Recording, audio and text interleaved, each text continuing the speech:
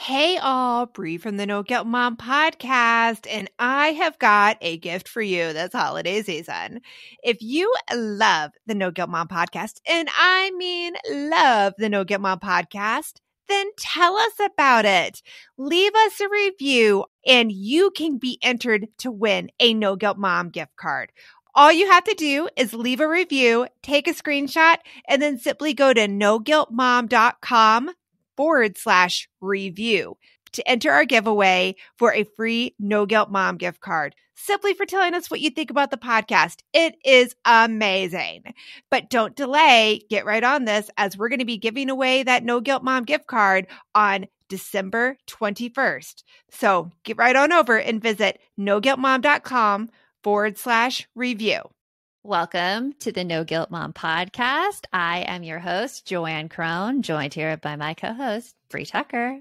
Why, hello, Betty. How are you? It is the end of the week. And it's also, like, I know that we mentioned in our episode, it's close to the holidays. So it is a time where, like, your brain is half on or half mush. I'm not sure how you want to look at it. Either way. It's funny because, like, my brain is half mush, being my husband's been out of town all this week on a work trip.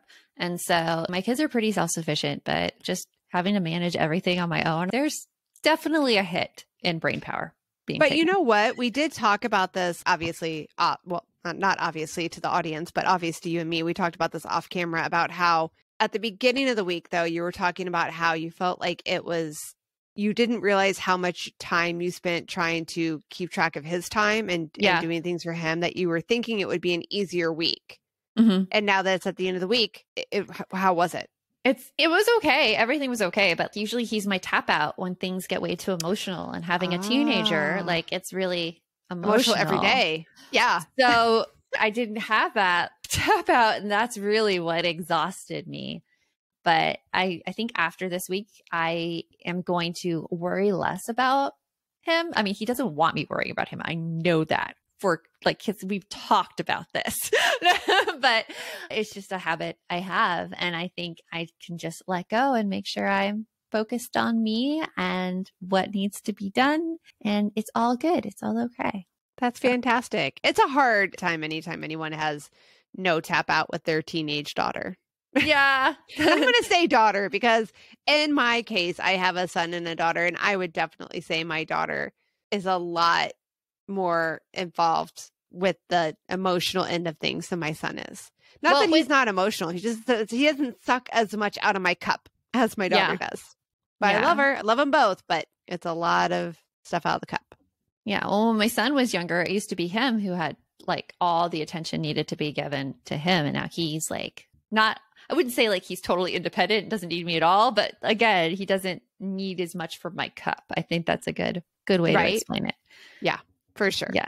Yeah. So our guest today is actually great that we're on the subject of daughters, because she helps moms of teenage athletes, particularly girls. Her name is Breanne Smedley, and she is a certified female athlete elite performance coach who works to empower and enable female athletes to cultivate true confidence, unlock their potential, and level up their performance across all aspects of their lives. And she's passionate about helping sports moms strengthen their athlete daughter's mental game, so she stops beating herself up after mistakes and starts believing in herself as much as her mom does. And I laugh a little bit because you will see how this interview goes right into that and perfectionism. So we hope you enjoy our interview with Breanne. You want mom life to be easier. That's our goal too. Our mission is to raise more self-sufficient and independent kids, and we're going to have fun doing it. We're going to help you delegate and step back. Each episode will tackle strategies for positive discipline, making our kids more responsible and making our lives better in the process. Welcome to the No Guilt Mom podcast. I want to talk to you about starting, like, as a competitive athlete. I'm assuming you started in high school with athletics. Is that right? Yeah, I started probably more like middle school. I was, very competitive in a lot of sports, but volleyball was, like, my main sport. That was the one that I fell in love with in high school, got really serious. I was basically playing year round. So yeah, that was like my main sport. Did you have the experience where you were basically in school and then in the sport and it took up most of your free time outside of school? Oh, yeah. Yeah. And honestly, I mean, my story around athletics and competition, it like, it started as a love, and then it became something that was all consuming, to the point where when I was a senior, I was a highly recruited athlete. I was getting a lot of offers to play at the next level. And it was kind of this idea of, where's Bree going to play? Not like, is she going to play? I just felt like it was, everybody else's expectations on me. And actually my senior year, after my senior season, I decided to quit. I was like, this is too much. This is, taking up my whole life, my whole identity. Looking back now, I know exactly what it was. I was dealing internally with a lot of expectations, pressure, confidence issues. I felt like I had to perform always. I couldn't make any mistakes. And I just didn't know how to deal with the normal things that athletes deal with. Like all athletes face mistakes, pressure, expectations, nerves. Like it's a common thing when you're an athlete. And I just thought I was the only one and didn't know how to deal with it. So I was like, it's better for me just to quit and like duck out of this than to be at the next level, have to deal with all this, let people down. And so I did. Well, now you're like, wait, but you played in college. How did this happen? Yeah. No, well, you've touched on something so important, and that's the confidence issue. And I see the confidence issues right now with my daughter. I remember acutely the confidence issues that I went through in high school. Like I was a high school swimmer. And sometimes I felt that it was like not even worth trying if everybody else was better than me. Did you ever encounter anything like that? Yeah, it was, and now doing the work that I do, I see a lot of this perfectionism tendency, this all or nothing. It's not worth it to even try if I'm just going to get beat out, or she's going to be better than me, or I'm going to make mistakes, or I'm going to fail. It's better just to not even do it. And, I totally saw that coming out. Obviously that basically made my decisions for me when it came to that point of like, hey, are you going to continue with the sport you love? And it's like, no, because I could fail basically. And if I'm going to go down that road and be a disappointment in my mind, then I'm just not going to do that. So yeah, of course. I think that's something, it's a good point there, that fear of, if I'm not the best, if I'm not perfect at it, then I'm going to completely let everybody down, even though nobody's ever said that to you. Nobody's ever right? Nobody ever said, Bree, you better be a good volleyball player. Like that's it. If you're not like number one, we don't love you. That was never said, but yet we all have that thought process. So it's, I had that same one growing up too. Like I wasn't sporty, but I was really competitive in music. And unless I knew I was going to like hammer that tryout, I didn't even try. And if I did, then I was going to be the best at everything. And it, like you said, it would just consume your whole personality. And it's, where is that in between, right? And that's what you focus on, is helping everybody find that in between, because it's scary. Did you ever have a hard time taking constructive criticism because you felt like, I'm speaking from personal experience and from what I see with my daughter, I could not ask people how I could improve, because if I asked them, I felt like they would just say, oh my gosh, you suck as a swimmer. Why are you even doing this? Basically the Simon Cowell of coaches, that was my fear. Did you ever have that fear of feedback and criticism in your sports life?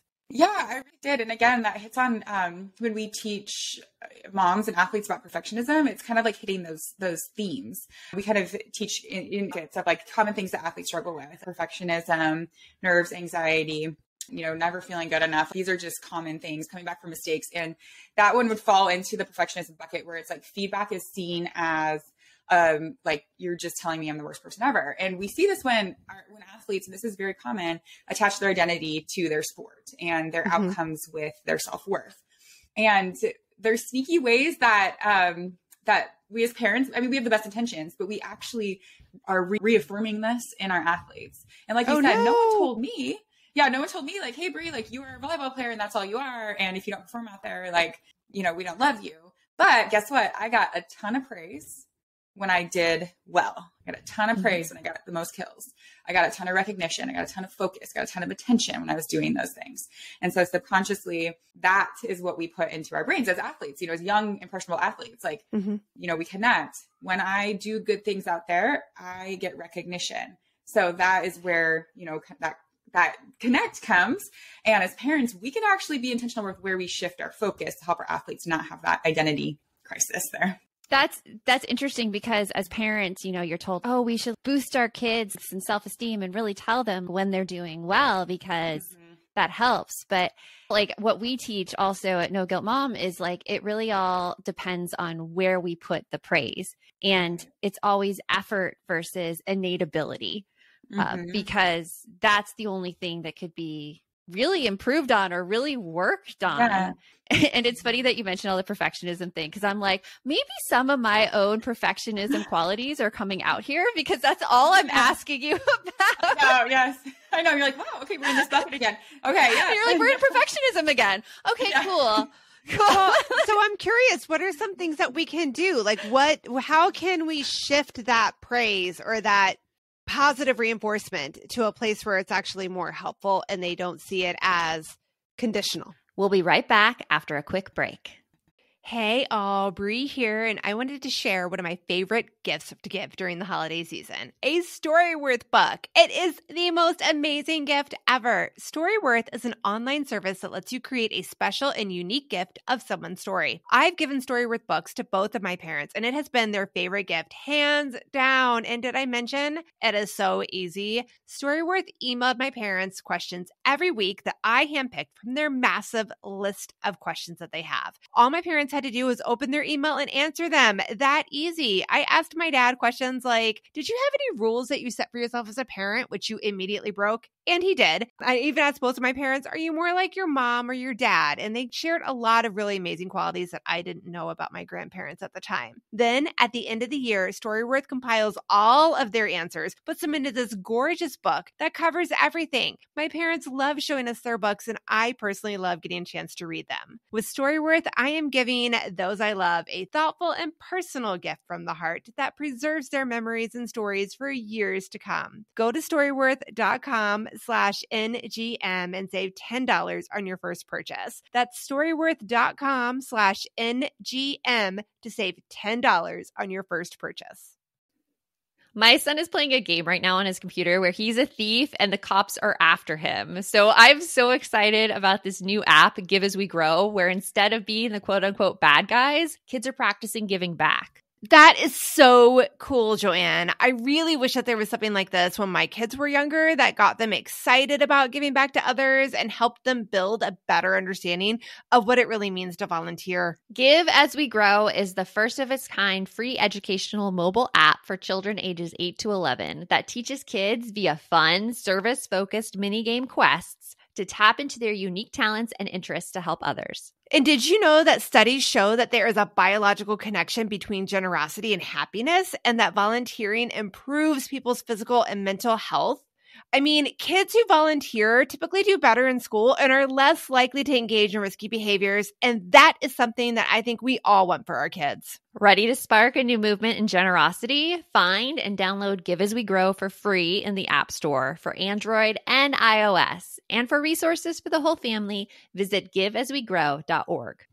Yeah, exactly. And it sounds like, you guys have nailed it, right? We are shifting to things that are in their control. So there's kind of two ways that we teach moms how they shape their athlete daughter's confidence. And that's through providing the opportunities and through shaping the environment. And providing the opportunities, we're pretty good at that, right? Like we give them the physical training that they need. We sign them up for the sports they want to play, take them to practice. And then also though, the opportunities for them to develop the mental side of their game and the confidence. And so that's kind of like what we can provide for athletes. But then shaping the environment is actually where we move the needle most. And so we shape the environment for our daughters through what we say to them, our verbal communication and our nonverbal communication. So what we're modeling for them. So Breanne, when you were like, my perfectionism might be showing up in my, yes, there's a huge, like, come on, we've got to look at ourselves and look at like our triggers, look at our past history with our sport and other things, even our trauma, to see how that might be showing up in our athlete. But when it comes to that verbal communication, you hit it on the head, shifting from the outcome to what's in their control, shifting from their stats, their accolades, all of those things to what the process was that got them there, because that's what's in their control. It sounds like I'm preaching to the choir here. And so we say, yes, like it's not like we're going to ignore like, oh my gosh, you scored like 8 goals this game, like obviously that's phenomenal, but can we, and as I'm even telling moms, when you're sitting on the sideline, take some mental notes, like you can put a note in your phone, watch the things that your athlete did that weren't just goals scored. Was she getting available? Was she encouraging her teammates? Was she hustling when she lost the ball? Did she not give up when it could have been easy to do that? Was she taking coaching well? Like those things lead to the outcome like in very big ways. And so then it's like, oh, great game. How do you feel like you did? We have a whole kind of post game thing that we do. What I noticed was you were taking coaching so well. Like your coach was telling you this and you were nodding your head, you were making eye contact. It was so cool.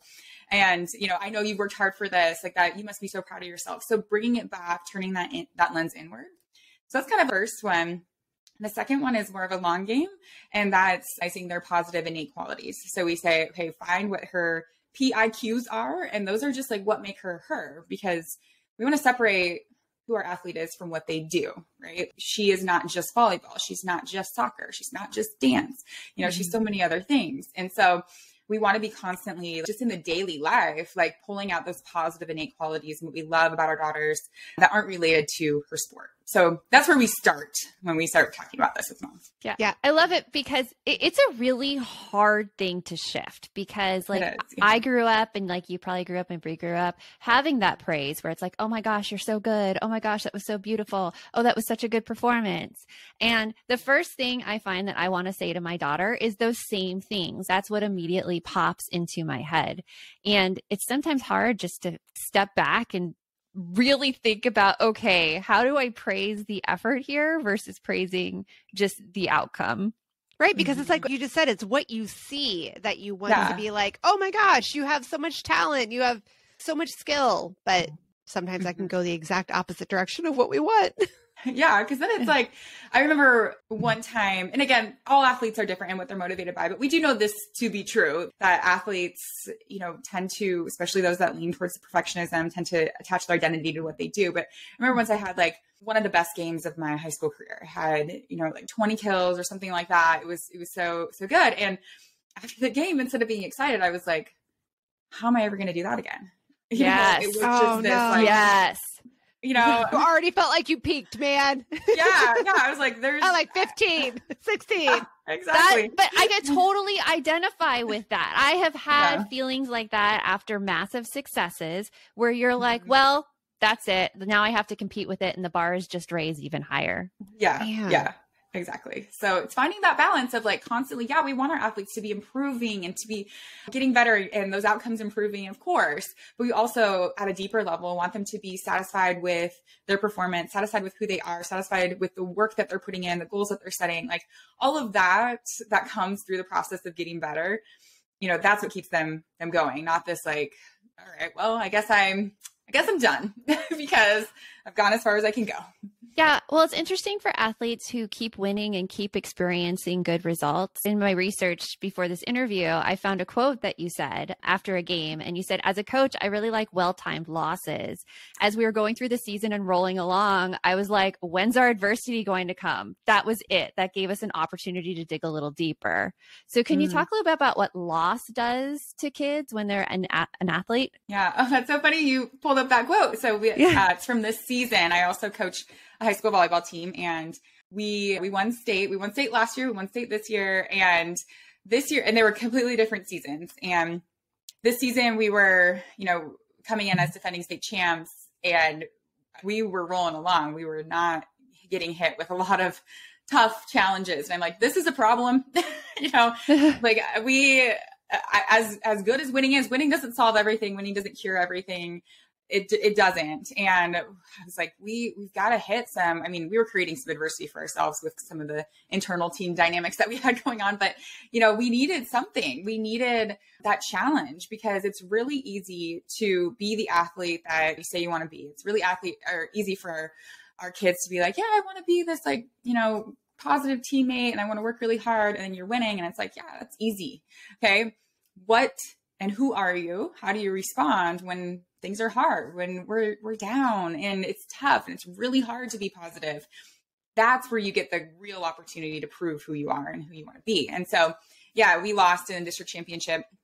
It was a tough loss, but I was like, sweet, this is awesome. I'm so excited. Yeah, the girls were like all sad and I'm like, let's go. Yeah. They're like, what is wrong with you? Did you just see what happened? Yeah, I believe we would have not won state if we hadn't had that loss, because it exposed some things in us, caused us to work a little harder in practice. There were just so many good things that came from that loss. And so, shifting our focus to, hey, losses they teach us the most. We didn't change anything, with what we were doing the whole season. We didn't have to, but I knew in the postseason, it was like, we're going to be challenged in much different ways. And we need some adversity to kind of allow us to dig a little deeper. So yeah, losses are great. What should moms do when they like their daughter right after a tough loss, or maybe like something didn't go the way their daughter expected that it would go? Like, what's the dialogue there? Mm-hmm. Great question. Welcome to athletics. This happens all the time. The way that we describe this to moms is there are 4 roles in your athlete daughter's, career, right? In her athletic career. There's the coach, there's the athlete, there's the ref, and there's the parent.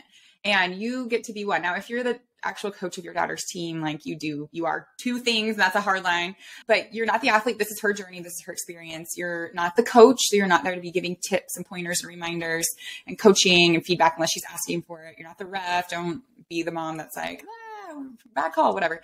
We've seen that. Yes. Yeah. At football games. Yes. No judgment, No judgment. But yeah, but the parent, and as I said earlier, as a parent, you have two roles. You provide the opportunities, you shape the environment. And when it comes to post loss, we really have to make sure we stay in the role, because we like to fix things. Parents like to be like, yep, my daughter's upset. Like whatever happened, whatever went down, maybe there's some tough feelings. There's a lot going on. And we want to swoop in and be like, don't feel like this anymore. You did great. Stop thinking about all the things that went bad. No, this will be better. And even as a coach, I was like, okay, we got to grieve this a little bit and then we can look forward. And so, we teach moms a framework for post game, and the acronym is LOVE, LOVE. And so the first part of the acronym is let her lead. So after that tough game, and really this is win or loss, but it's to kind of gauge, like, where is she at? Let her lead what she wants to do. Most athletes in our program, when we ask them, what do you need after a game? They're like, I need space. I just need time. I just need someone to just be there and like not ask me a bunch of questions about the game and like try and fix it. And so let her kind of lead and judge kind of what does she need? The O is open the space. And so we encourage moms to have like a post-competition, post-game like routine with their daughter, and the simplest one is like, hey, where do you want to go eat? Not let's all hash out the game or anything, but have just some sort of like simple routine that you do so that she is reaffirmed that like, I am loved no matter what I did out there. We're still going to go get something to eat. It's not like if I win, I get something to eat. If I lose, I don't. Oh my God, that's awful. That'd be horrible. I know. I laugh about that, but I'm like, I've seen it. So it happens.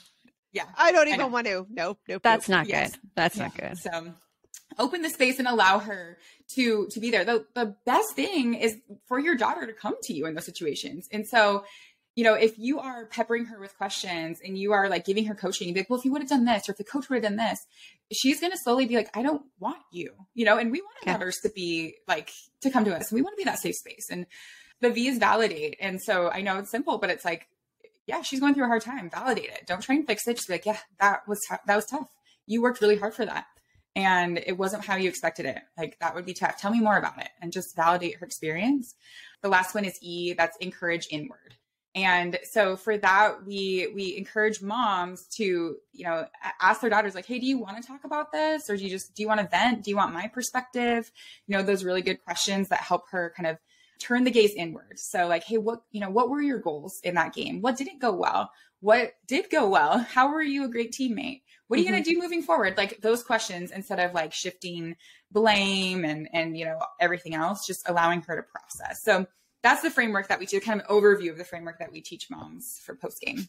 We'll be right back after a quick break.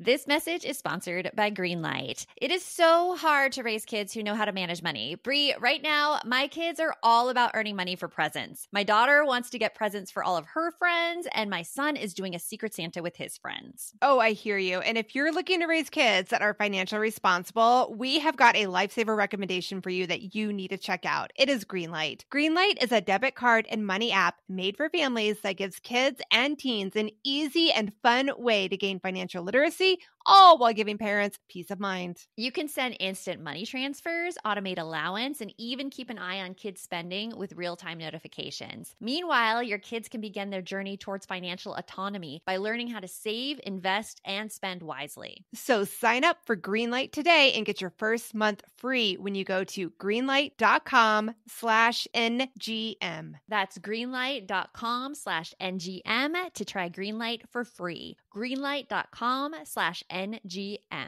We're hitting that time of year where my brain gets so overloaded in December that I look for anything to make life easier. And I have to say, Bree, that Green Chef is one of those services. Yes, Green Chef is there to take away the dreaded, oh my goodness, what are we going to eat for dinner tonight? You can eat clean all holiday long with over 80 weekly meal options each week, featuring things like quick and easy, protein-packed, calorie-smart, or my personal favorite, the keto options. And you don't have to lose track of healthy eating habits during the holidays because every Green Chef customer gets a free session with one of their registered dietitians who can walk you through how to make clean eating work for you, which is very cool. And I have to say that I have been loving their recipes lately. They put things together I have never thought of. This week, we're trying the lemon basil caper pork with sauteed cauliflower, bell peppers, almonds, and feta cheese, my favorite. Their recipes make it so easy to support my wellness goals without skipping on flavor. For Green Chef's best deal of the year, get $250 off with code NGM250 at greenchef.com/NGM250. That's greenchef.com/NGM250. And don't forget to use that code NGM250 to get $250 off. Green Chef, the #1 meal kit for eating well. I have a question on that. What advice do you have if when you're doing that final step, you find that your daughter is doing a lot of, oh, well, it was so-and-so's fault on the team, or the coach should have done this. When they're constantly putting the loss or the blame on other people, and you're seeing this pattern, oh my gosh, maybe they weren't like that before, they started doing it, but like, what's the best thing you can do to kind of help bring them back when they're like, whoa, we're focusing too much on it being everybody else's fault? Yeah, that's a great question because that's a coping mechanism, right? It's them being like, it's not me. And so validate it and be like, oh, okay. So I'm hearing you say that, if the coach would have just maybe done this, it would have changed the outcome. Maybe we don't know but that's out of your control. So we teach athletes, like in your control, out of your control, basic concept. Like, what is in your control though, that could have influenced the game, So it's kind of like, I see that. What else could it be?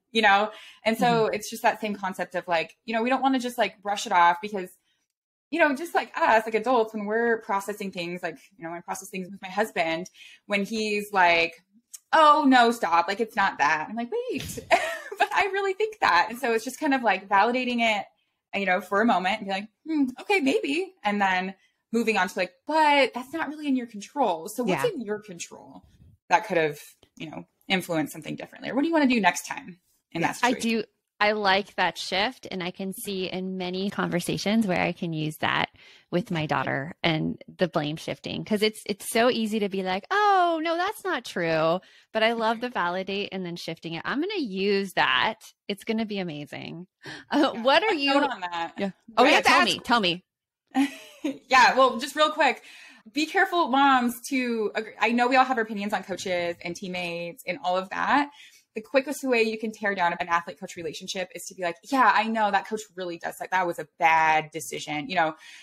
Refrain from that. You can talk to your partner about that, but just in front of your daughter, that actually damages her relationship with her coach and her future success. So just, you can validate and be like, okay, yeah, I see what you're saying, but don't go down the rabbit hole of being like, yeah, I know that coach, blah, blah, blah.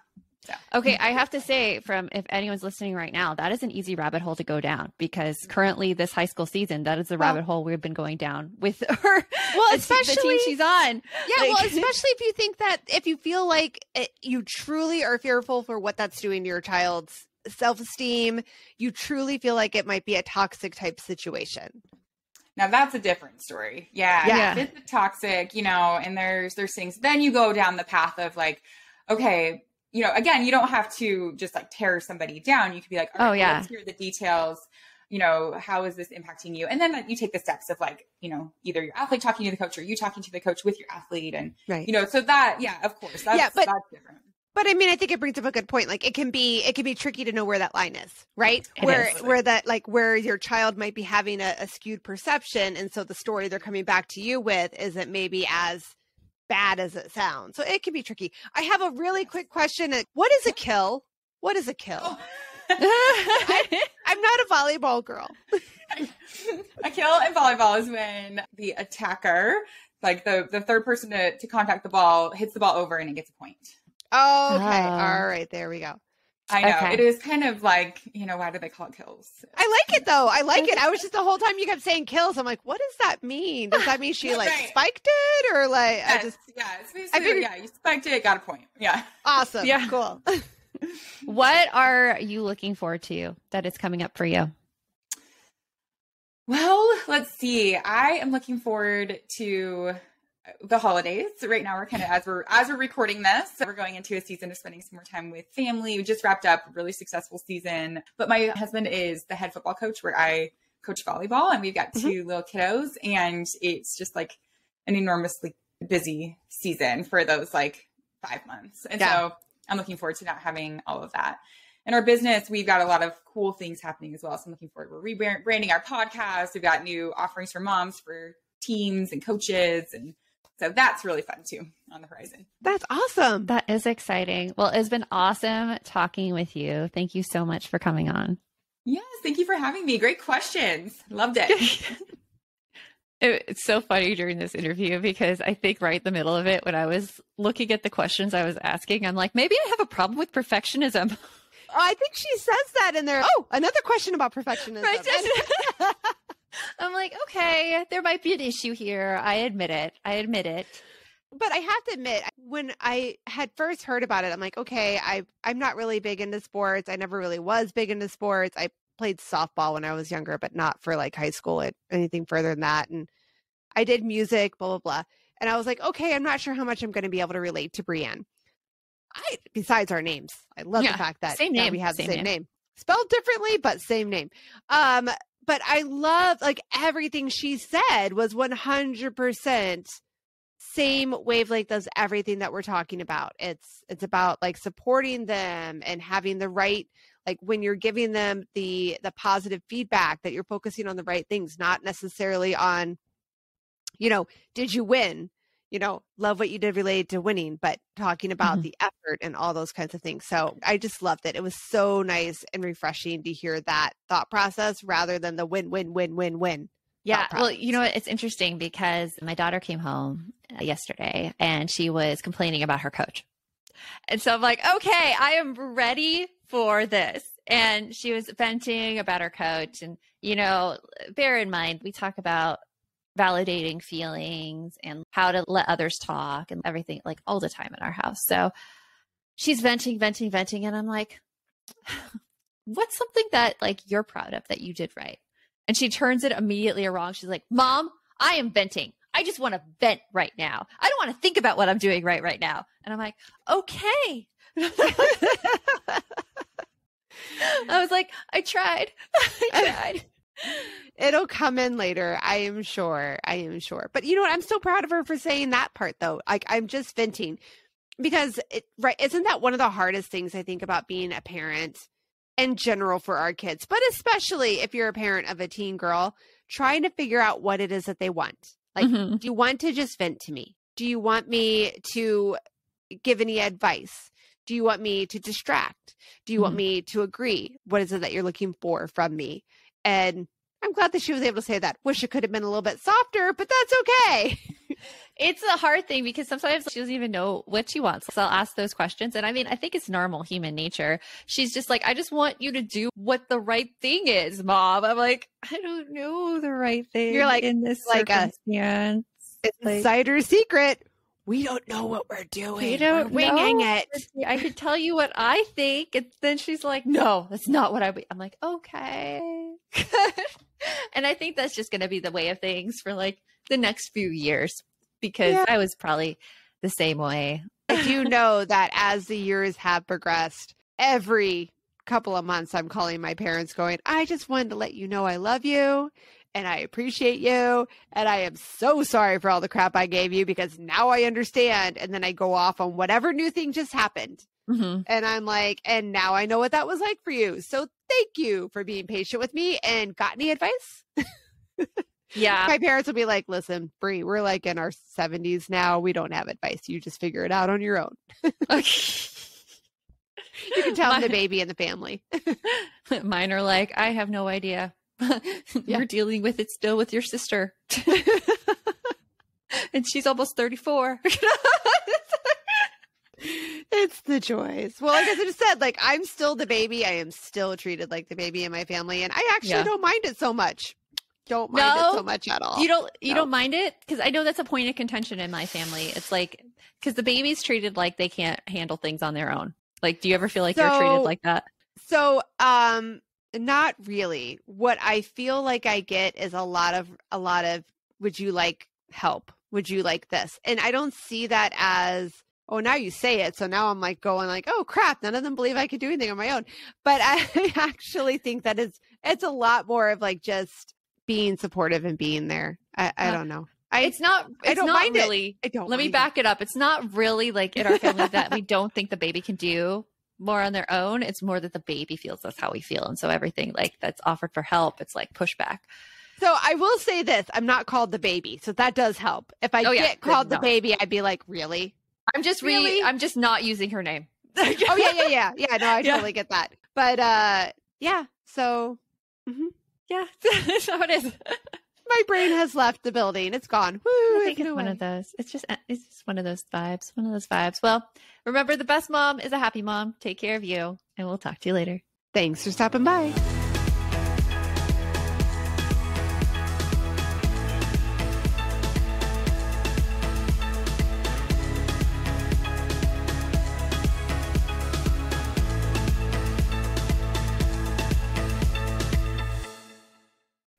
Are you looking for something to listen to with your whole family? Then check out 6 Minutes, produced and created by Gen Z Media. With over 200 twisty, cliffhanger-filled episodes, 6 Minutes tells the story of 11-year-old Holiday who was pulled from the icy waters with no memory of who she is or where she came from. 3 years ago, Breanne Pasternak helped the Anders family uncover the truth about Holiday's past. Now she'll need them to help her find the truth about hers. In 6 Minutes Out of Time, the long-awaited sequel, Cyrus Anders is found unconscious near the mysterious Elixir Academy in Florida, and Breanne learns the school may have a shocking connection to her missing mother. Dive in now and get the most downloaded family audio adventure in history. Follow 6 Minutes wherever you get your podcasts. You can listen early and ad-free with the GZM family subscription.